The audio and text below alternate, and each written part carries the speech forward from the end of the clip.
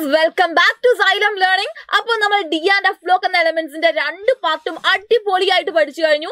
ഇന്ന് നമുക്ക് ഈ ഒരു ചാപ്റ്ററിലെ PYQ ആണ് ഡിസ്കസ് ചെയ്യാനുള്ളത്. ഓക്കെ, അപ്പോൾ നമ്മുടെ ഫസ്റ്റ് ക്വസ്റ്റ്യൻ എന്താണെന്ന് നോക്കാലോ. Yes, what is Bayer's reagent? എന്താണ് Bayer's reagent? ഒരുപാട് തവണ എക്സാമിന് ചോദിച്ച ഒരു ക്വസ്റ്റ്യൻ ആണ്. ഓക്കെ, വളരെ സിമ്പിൾ ആണ്. നിങ്ങൾ 1 മാർക്കിനൊക്കെയാണ് ഈ ഒരു ക്വസ്റ്റ്യൻ ചോദിക്കുക. അപ്പോൾ എന്താണ് Bayer's reagent? Called alkaline KMnO4 നെയാണ് നമ്മൾ എന്ത് വിളിക്കുന്നത്? Bayer's reagent എന്ന് വിളിക്കുന്നത്. ഓക്കെ, എന്താണ്? Called alkaline KMnO4. പൊട്ടാസ്യം പെർമാഗ്നേറ്റിനെയാണ് നമ്മൾ എന്ത് വിളിക്കുന്നത്? Bayer's reagent എന്ന് വിളിക്കുന്നത്. വളരെ സിമ്പിൾ ആയിട്ടുള്ള ക്വസ്റ്റ്യൻ ആണ് കേട്ടോ.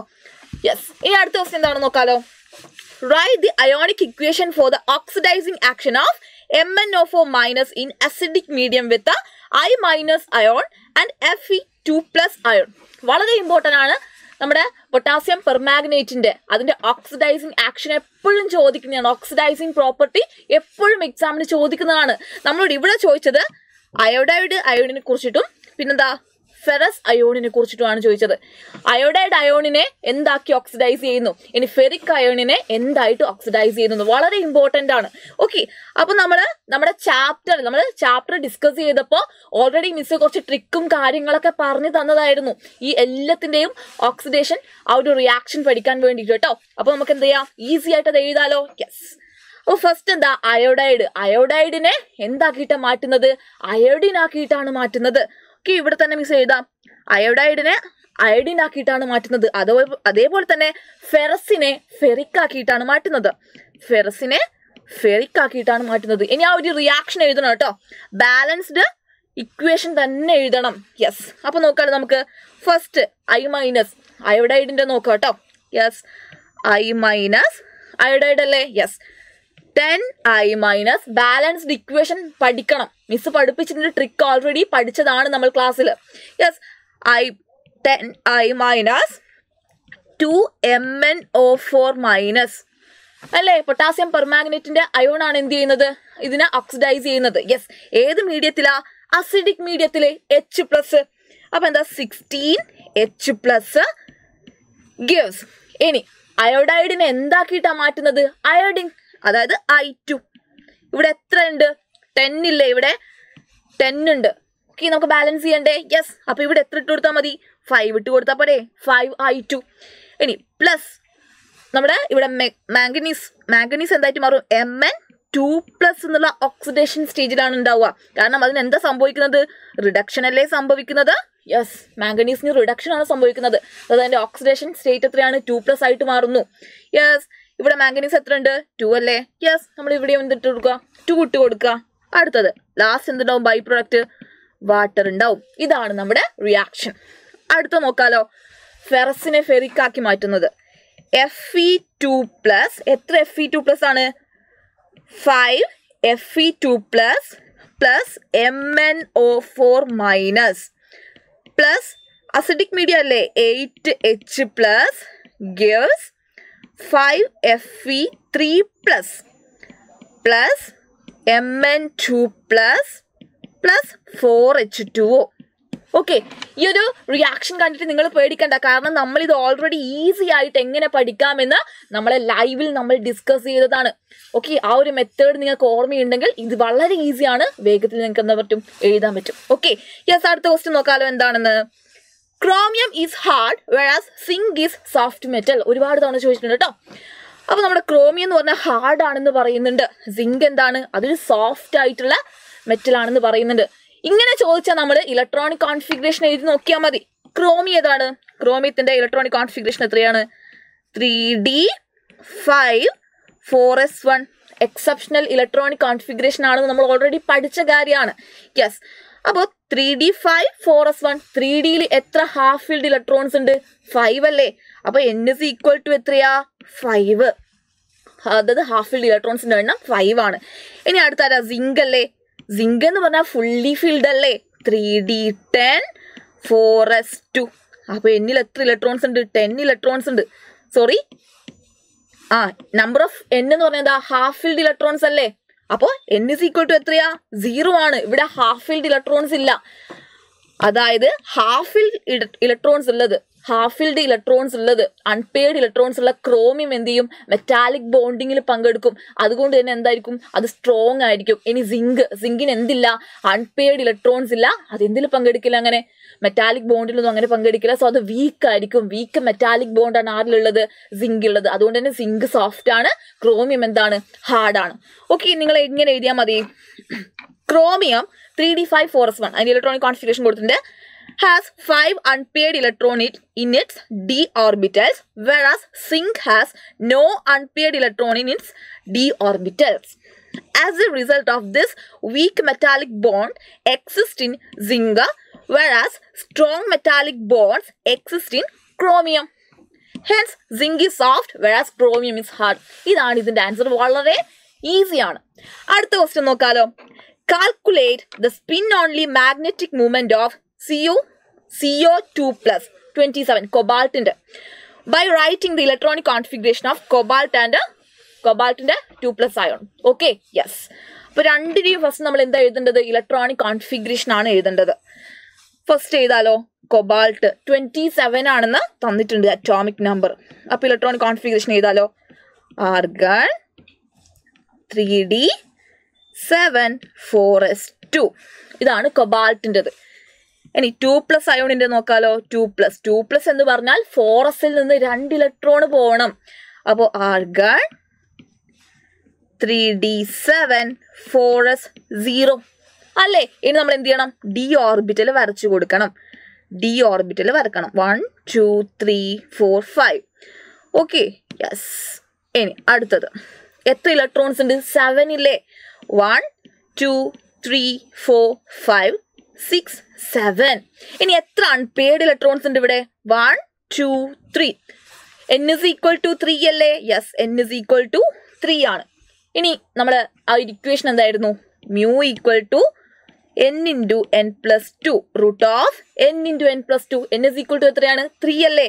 യെസ്, root 3 into 3 plus 2 എത്രയാ കിട്ടുക, റൂട്ട് 15 അല്ലേ കിട്ടുക. 15 ബോർ മാഗ്നറ്റോൺ. ഇതാണ് ഇതിന്റെ ആൻസർ. ഓക്കെ, ക്ലിയർ അല്ലേ. യെസ്, വളരെ ഇമ്പോർട്ടൻ്റ് ആണ്. ഇതിപ്പം കൊബാൾട്ട് തന്നെ ചോദിക്കണമെന്നില്ല, വേറെ ഏത് മെറ്റൽ വേണമെങ്കിലും നിങ്ങളോട് ചോദിക്കാം. പക്ഷെ ഈ ഒരു മെത്തേഡ് ഫോളോ ചെയ്താൽ മതി. ഓക്കെ, ക്ലിയർ അല്ലേ. അടുത്ത ക്വസ്റ്റ്യൻ നോക്കാലോ. Account for the following transition metals form alloys. എന്തുകൊണ്ടാണ് ട്രാൻസിഷൻ മെറ്റൽസ് അലോയ്സ് ഫോം ചെയ്യുന്നത്? കാരണം അവരുടെ ഒരു അറ്റോമിക് സൈസ് ഒക്കെ എന്താണ്, ഓൾമോസ്റ്റ് സിമിലർ ആണ്. അറ്റോമിക് റേഡിയോ ഒക്കെ ഓൾമോസ്റ്റ് എന്താണ്, സിമിലർ ആണ്. ഓക്കെ, അതുകൊണ്ടാണ് ഇത് എന്ത് ഫോം ചെയ്യുന്നത്, ട്രാൻസിഷൻ മെറ്റൽസ് അലോയ്സ് ഫോം ചെയ്യുന്നത്. നോക്കാലോ. Because of similar റേഡിയേ and other characteristics of transition metals they readily form alloys. വളരെ ഇമ്പോർട്ടൻ്റ് ആണ്, വളരെ ഈസി ആയിട്ടുള്ള ക്വസ്റ്റ്യൻ ആണ്. ഓക്കെ, അടുത്ത ക്വസ്റ്റ്യൻ നോക്കാലോ. Complete the following equations. ഇതും എന്താണ്, ഓക്സിഡേഷൻ പ്രോപ്പർട്ടി തന്നെയാണ് ചോദിച്ചത്. ഒന്നാമത്തത് നമ്മുടെ MnO4 ആണ്, പൊട്ടാസ്യം പെർമാംഗനേറ്റിന്റെ. രണ്ടാമത്തെ ഏതാണ്, പൊട്ടാസ്യം ഡൈക്രോമേറ്റിന്റെ. പൊട്ടാസ്യം പെർമാംഗനേറ്റിന്റെയും ഇമ്പോർട്ടൻ്റ് ആണ്, പൊട്ടാസ്യം ഡൈക്രോമേറ്റിന്റെയും ഇമ്പോർട്ടൻ്റ് ആണ്. ഏത് വേണമെങ്കിലും എക്സാമിന് ചോദിക്കാം, ഏത് അയോണിന്റെ വേണമെങ്കിലും ചോദിക്കാം. അപ്പൊ എന്ത് ചെയ്യണം, എല്ലാ അയോണിന്റെയും പഠിച്ചിട്ട് പോകണം. ക്ലിയർ അല്ലേ. യെസ്.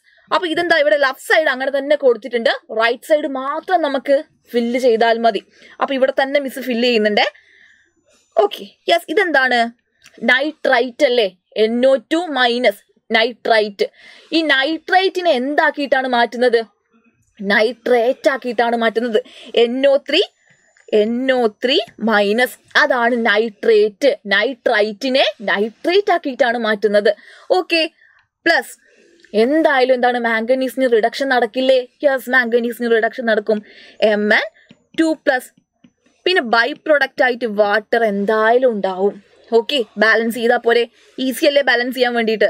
ഇവിടെ എത്ര NO2 ഉണ്ട്, 5 അല്ലേ. അതേപോലെ തന്നെ ഇപ്പുറത്തും എത്ര ഉണ്ടാവും, 5 NO3 ഉണ്ടാവും. ഇനി ഇവിടെ നോക്കിയേ, എത്ര Mn ഉണ്ട്, 2 Mn ഉണ്ട്. അതേപോലെ തന്നെ എന്താ, ഇവിടെ 2 Mn ഉണ്ടാവും. ഇനി അടുത്ത എത്ര ഓക്സിജൻ ഉണ്ട്, ടോട്ടൽ ഓക്സിജൻ എണ്ണം നോക്കിയാൽ മതി, ലെഫ്റ്റ് സൈഡിലും റൈറ്റ് സൈഡിലും. ഇവിടെ ടോട്ടൽ എത്ര ഉണ്ട്, 8. പിന്നെ എത്ര, 18 അല്ലേ. യെസ്, ഈ ലെഫ്റ്റ് സൈഡിൽ 18 ഓക്സിജൻ ആണുള്ളത്. ഇപ്പുറത്ത് നോക്കിയേ, 15 അല്ലേ ഉള്ളൂ. ഇനി 18 ആവണമെങ്കിൽ എത്ര കൂടി വേണം, 3 കൂടെ വേണം. അപ്പൊ നമ്മൾ 3 ഓക്സിജൻ ഇവിടെ ഇട്ട് കൊടുത്തു. ഇനി അപ്പൊ ഇവിടെ എത്ര ഹൈഡ്രജൻ ആയി, 6 ഹൈഡ്രജൻ ആയി. അതാ ആ 6 അല്ലേ ഇവിടെ ഉള്ളത്. ക്ലിയർ അല്ലേ? യെസ്. ഓക്കെ, ഇനി അടുത്ത് നോക്കാലോ potassium ഡൈക്രോമേറ്റിൻ്റെത്. Potassium dichromate ഫെറസിനെ, ഫെറിക്കല്ല ferrous, Fe2+. ഫെറസിനെ എന്താക്കിയിട്ടാ മാറ്റുക? ഫെറിക്കാക്കിയിട്ട് തന്നെയാണ് മാറ്റുക. ഓക്കെ, Fe2+നെ Fe3+ ആക്കിയിട്ട് മാറ്റും, 3+ ആക്കി മാറ്റും. ഇനി ക്രോമിയം എന്താണ്? ഓക്സിഡേഷൻ സ്റ്റേറ്റ് എത്രയായിട്ട് മാറും? 3+ ആയിട്ട് മാറും. Okay, plus H2O, by product എന്ത് കിട്ടും? H2O കിട്ടും. ഇനി ബാലൻസ് ചെയ്യാലോ. ഇവിടെ എത്ര അയൺ ഉണ്ട്? 6 ഇല്ലേ? യെസ്, അതേപോലെ തന്നെ ഇവിടെ 6 ഇട്ട് കൊടുക്കാം. ഇനി അടുത്തത് എത്ര ക്രോമിയം ഉണ്ട് ഇവിടെ? 2, 2 ക്രോമിയം ഉണ്ട്. സോ 2 ക്രോമിയം ഇപ്പുറത്ത് ഇട്ട് കൊടുത്തു. ഇനി എത്ര ഹൈഡ്രജൻ വേണം ഇവിടെ? 14 ഹൈഡ്രജൻ വേണ്ടേ? 14 ഹൈഡ്രജൻ വേണമെങ്കിൽ, H+ വേണമെങ്കിൽ ഇവിടെ 7 ഇട്ട് കൊടുത്താൽ പോരെ? യെസ്, 7 ആണ് ഇവിടുത്തെ ഓക്സിജന്റെ എണ്ണം. ഓക്കെ, രണ്ടും എന്ത് ചെയ്തു? നമ്മൾ ഫില്ല് ചെയ്തു. ഓക്കെ, ഇതാണ് oxidising action of potassium dichromate അല്ലേ. ഫെറസിനെ ഫെറിക് ആക്കി മാറ്റുന്നു. ഇനി നൈട്രൈറ്റിനെ നൈട്രേറ്റ് ആക്കി മാറ്റുന്നു. വളരെ ഇമ്പോർട്ടൻ്റ് ആണ് കേട്ടോ, വളരെ ഇമ്പോർട്ടൻ്റ് ആണ്. ഇനി അടുത്ത ക്വസ്റ്റ്യൻ നോക്കാലോ. What is മിഷ് metal? Right it's one use. മിഷ് metal എന്ന് പറഞ്ഞാൽ നമ്മൾ D&F ബ്ലോക്ക് എലമെന്റ്സിൽ F ബ്ലോക്കിൽ പഠിച്ചതാണ് മിഷ് മെറ്റലിനെ കുറിച്ചിട്ട്. മിഷ് മെറ്റൽ എന്ന് പറഞ്ഞാൽ എന്താ? അതൊരു അലോയ് ആണ്. ലാന്തനോയിഡ്സ് എലമെന്റ്സിന്റെ അലോയ് ആണ് എന്ത്? മിഷ് മെറ്റൽ. ഓക്കെ, ഇനി എന്താ മിഷ് മെറ്റൽ എന്ന് നോക്കാലോ. It's an important alloy. an important alloy is mish metal which consists of lanthanoid metal. Lanthanoids മെറ്റലിന്റെ alloy ആണ്. 95% ലാന്തനോയിഡ്സ് ഉണ്ടാവും. പിന്നെ കുറച്ച് എമൗണ്ട്, ട്രേസ് എമൗണ്ട് ആരൊക്കെ ഉണ്ടാവും? 5% അയേൺ ഉണ്ടാവും. പിന്നെ എന്താ? ട്രേസ് ഓഫ് ഇത്രയും ഉണ്ടാവും: sulphur, carbon, calcium and aluminium. Okay, ഇതാണ് മിഷ് മെറ്റൽ. ഇനി ഒരു യൂസ് എന്താ? A great deal of മിഷ് metal is used in magnesium based alloy to produce bullets. Okay, bullets magnesium based എന്താണ്? ബുള്ളറ്റ്സ് ഉണ്ടാക്കാൻ പറ്റും. ബുള്ളറ്റ്സ് പ്രൊഡ്യൂസ് ചെയ്യാൻ വേണ്ടിയിട്ട് നമ്മൾ ഈ ഒരു മിഷ് മെറ്റൽ യൂസ് ചെയ്യുന്നുണ്ട്. ഓക്കെ, അപ്പോൾ മിഷ് മെറ്റൽ എന്താണെന്നും അതിന്റെ യൂസും വളരെ ഇമ്പോർട്ടൻ്റ് ആണ്, പഠിച്ചു വെക്കണം. ഒരുപാട് തവണ എക്സാമിന് ചോദിച്ച ക്വസ്റ്റ്യൻ ആണ്. യെസ്. ഇനി അടുത്ത നോക്കാലോ. Name 2 elements of 3D series which show anomalous electronic configuration. ഇനി അടുത്ത ക്വസ്റ്റ്യൻ നോക്കാലോ. Name the member of lanthanoid series which is well known to exhibit +4 oxidation state. രണ്ടും വളരെ സിമ്പിൾ ആണ്. നിങ്ങൾ നോക്ക്, 3D സീരീസിൽ അനോമലസ് കോൺഫിഗറേഷൻ കാണിക്കുന്ന 2 എലമെന്റിനെ കുറിച്ചാണ് നമ്മൾ പഠിച്ചത്. ആ D&F ബ്ലോക്ക് എലമെന്റ്സിന്റെ സ്റ്റാർട്ടിങ്ങിൽ നമ്മൾ പഠിക്കുന്നതാണ് ഇലക്ട്രോണിക് കോൺഫിഗറേഷൻ ഓഫ് 3D സീരീസിലേത്. ആ 3D സീരീസിലെ എക്സെപ്ഷണൽ ഇലക്ട്രോണിക് കോൺഫിഗറേഷൻ കാണിക്കുന്ന 2 എലമെന്റ് ആണ് ആരൊക്കെ? Chromium, copper. Okay, chromium and copper. നിങ്ങളോട് ഇവിടെ ജസ്റ്റ് നെയിം മാത്രമേ ചോദിച്ചിട്ടുള്ളൂ. എക്സാമിന് എന്തും ചോദിക്കും. ഇലക്ട്രോണിക് കോൺഫിഗറേഷൻ എഴുതാൻ ക്രോമിയത്തിന്റെയും കോപ്പറിന്റെയും ഇലക്ട്രോണിക് കോൺഫിഗറേഷൻ എഴുതാൻ ചോദിക്കും എക്സാമിന്. അപ്പോൾ വെറും നെയിം മാത്രമല്ല പഠിച്ചു വെക്കേണ്ടത്, അതിന്റെ എക്സെപ്ഷണൽ ഇലക്ട്രോണിക് കോൺഫിഗറേഷൻ കൂടി നിങ്ങൾ പഠിച്ചു വെക്കണം. ഓക്കെ, അപ്പൊ അടുത്ത ദിവസം നോക്കാലോ. ലാന്തനോയിഡ്സിനകത്ത് +4 ഓക്സിഡേഷൻ സ്റ്റേറ്റ് കാണിക്കുന്ന എലമെന്റിന്റെ പേര് ആരാ? സീറിയം എഴുതി കൊടുത്താൽ മതി. ആരാണ്? സീറിയം. Okay, cerium. വളരെ സിമ്പിൾ അല്ലേ ക്വസ്റ്റ്യൻ? യെസ്. ഇനി അടുത്ത question. Account for the following. Zn2+ salts are colorless while Ni2+ salts are colored. Okay, Zn2+ എന്താണ്? കളർലെസ് ആണ്. Ni2+ എന്താണ്? കളേർഡ് ആണ്. ഓക്കെ, ഇങ്ങനത്തെ ഒരു ക്വസ്റ്റ്യൻ വന്നാൽ നിങ്ങൾ എന്തിന്റെ ബേസിലാണ് ഇതിന് ആൻസർ ചെയ്യുക? നിങ്ങൾ ഇലക്ട്രോണിക് കോൺഫിഗറേഷൻ എഴുതണം. അവിടെ DD ട്രാൻസിഷൻ നടക്കുന്നുണ്ടോ ഇല്ലയോ എന്ന് ചെക്ക് ചെയ്യണം. DD ട്രാൻസിഷൻ നടക്കുന്നുണ്ടെങ്കിൽ അതെന്താണ്? കളേർഡ് കോമ്പൗണ്ട് ആയിരിക്കും. Okay, yes. അപ്പൊ നമുക്ക് എന്താ? Zn2+ന്റെ ഇലക്ട്രോണിക് കോൺഫിഗറേഷൻ എഴുതി കൊടുക്കാലോ. ഓക്കെ, Zn എങ്ങനെയാ? Zn 30 അല്ലേ? യെസ്. 3D10 4s2 ഇതല്ലേ ഇലക്ട്രോണിക് കോൺഫിഗറേഷൻ? യെസ്. ഇനി ഇത് ഇവിടെ എന്താണ്? 3Dയിൽ ഫുള്ളി ഫിൽഡ് ആണ്. N = എന്താണ്? N = 0 ആ. ഹാഫ് ഫിൽഡ് ഇലക്ട്രോൺസ് ഒന്നുമില്ല.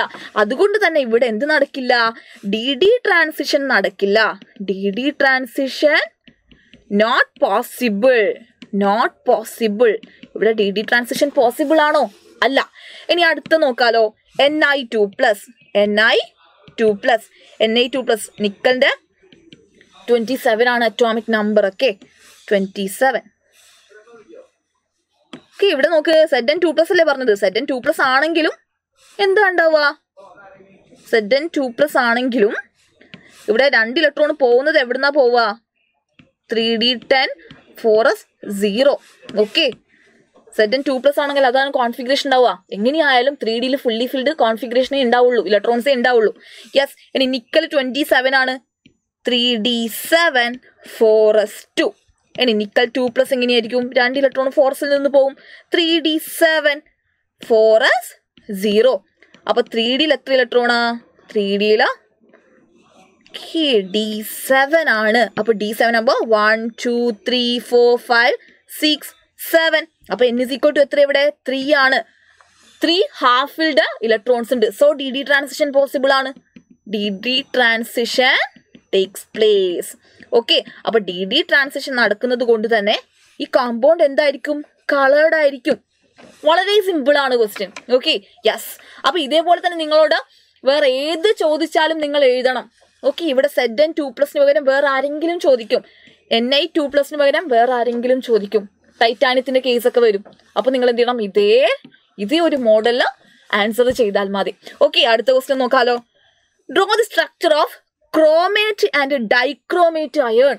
ക്രോമേറ്റിന്റെയും ഡൈക്രോമേറ്റ് അയണിന്റെയും സ്ട്രക്ചർ വളരെ ഇമ്പോർട്ടന്റ് ആണ്. നോക്കിയേ, നമ്മൾ പഠിച്ച കാര്യല്ലേ. ഇതെന്താണ്? CrO4 2-. ഇതാണ് chromate iron. ഡൈക്രോമേറ്റോ Cr2O7 2-. Okay, yes. ഇവിടെ നോക്കുക, ഇതാ ക്രോമിയം. ക്രോമിയത്തിന് ചുറ്റും 4 ഓക്സിജൻ ഉണ്ട്. CrO4 ടെട്രാഹൈഡ്രൽ ഷേപ്പ് ആയിരിക്കും. ഇനി എല്ലാത്തിനും കൂടി ഒരു 2- ചാർജ് ഉണ്ട്. Okay, yes. ഇനി ഇവിടെ നോക്ക്, Cr2 2 ക്രോമിയം ഉണ്ട്. ഈ 2 ക്രോമിയം കോമൺ ആയിട്ട് ഒരു ഓക്സിജനുമായിട്ട് കണക്റ്റഡ് ആണ്. ബാക്കി എന്താണ്? റിമൈനിങ് 6 ഓക്സിജൻ ഉണ്ട്. അത് ഓരോരു ക്രോമിയത്തിനും 3 വീതം ഉണ്ടാവും. Okay, yes. 2 ടെട്രാഹൈഡ്രൽ ഫ്യൂസ് ചെയ്തതുപോലെയാണ് ഇതിന്റെ സ്ട്രക്ചർ. ടോട്ടൽ ചാർജ് സ്ക്വയർ ബ്രാക്കറ്റിന് പുറത്ത് ഇങ്ങനെ ഇട്ട് കൊടുത്താൽ മതി. ക്ലിയർ അല്ലേ? യെസ്, വളരെ ഇമ്പോർട്ടന്റ് ആണ്. നമ്മുടെ ക്രോമേറ്റ് അയണിന്റെ കളർ യെല്ലോ കളറാണ്, ഇതിന്റെ ഒരു ഓറഞ്ച് കളറാണ്. യെസ്. ഇനി അടുത്ത right any 3 application of D and F block elements. നമ്മുടെ ലാസ്റ്റ് ക്വസ്റ്റ്യൻ ആണ്. D and F block എലമെന്റ്സിന്റെ application ചോദിക്കും എക്സാമിന്. വളരെ ഇമ്പോർട്ടന്റ് ആണ്. കുറെ കാര്യങ്ങളൊക്കെ നിങ്ങൾക്ക് ഓൾറെഡി അറിയുന്നതാണ്, നിങ്ങൾക്ക് സ്വന്തമായിട്ട് എഴുതാൻ പറ്റുന്ന കാര്യങ്ങളാണ്. Okay, yes. 3 അപ്ലിക്കേഷൻ ആണ് ചോദിച്ചത്. മിസ് കുറച്ചേറെ ഇൻക്ലൂഡ് ചെയ്തിട്ടുണ്ട്. നിങ്ങൾക്ക് ഏത് വേണമെങ്കിലും എഴുതാം. ഓക്കെ, ഫസ്റ്റ് നോക്കാലോ. D and F block elements and the compounds are used as catalyst in many chemical reactions. നമുക്കറിയാല്ലേ, D block elements catalyst ആയിട്ട് യൂസ് ചെയ്യുന്നുണ്ട്. നമുക്ക് എഴുതാൻ പറ്റും. യെസ്, അപ്ലിക്കേഷൻ ആണ്. പിന്നെ iron and steel are the most important constructions material. Okay, അടുത്തത് alloy of D and F block elements are used in various field. അടുത്തത് copper, silver, gold and some alloys are used for making coins. Okay, coins ഒക്കെ ഉണ്ടാക്കാൻ വേണ്ടിയിട്ട് use ചെയ്യുന്നുണ്ട്. അടുത്തത് zinc, nickel, cadmium, MnO2 etcetera are used in making batteries. Batteries ഒക്കെ ഉണ്ടാക്കാൻ വേണ്ടി use ചെയ്യുന്നുണ്ട്. And compounds of silver are used in photography. Okay, ഇത്രയും അപ്ലിക്കേഷൻസ് മിസ് തന്നിട്ടുണ്ട്. നിങ്ങൾ ഇതിൽ ഏതെങ്കിലും 3 എഴുതിയാൽ മതി. ഓക്കെ, മാർക്കിനനുസരിച്ച് എഴുതിയാൽ മതി. എത്ര പറഞ്ഞിട്ടുള്ളത് എഴുതിയാൽ മതി. ഇനിയിപ്പം കൂടുതൽ എഴുതിയാലും ഒരു കുഴപ്പമില്ല. ഓക്കെ, സോ ഇത്രയുമാണ് നമുക്ക് ഈ ഒരു ചാപ്റ്ററിൽ നിന്ന് നമുക്ക് ഡിസ്കസ് ചെയ്യാനുള്ള PYQ. ഓക്കെ, ഇതിന് പുറമെ നമ്മൾ എന്താണ് MCQ ഓൾറെഡി ഡിസ്കസ് ചെയ്തിട്ടുണ്ട്. ഇനി അടുത്തത് മോസ്റ്റ് ഇമ്പോർട്ടൻറ്റ് ക്വസ്റ്റ്യൻസും വരുന്നുണ്ട്. ഓക്കെ, സോ ഇന്നത്തെ കംപ്ലീറ്റ് കാര്യങ്ങളും വളരെ വ്യക്തമായി മനസ്സിലായിട്ടുണ്ടെങ്കിൽ ഈ ഒരു ലൈവ് എന്ത് ചെയ്യുക? നിങ്ങൾ മാക്സിമം ഷെയർ ചെയ്യുക, ലൈക്ക് ചെയ്യുക. Okay, thank you.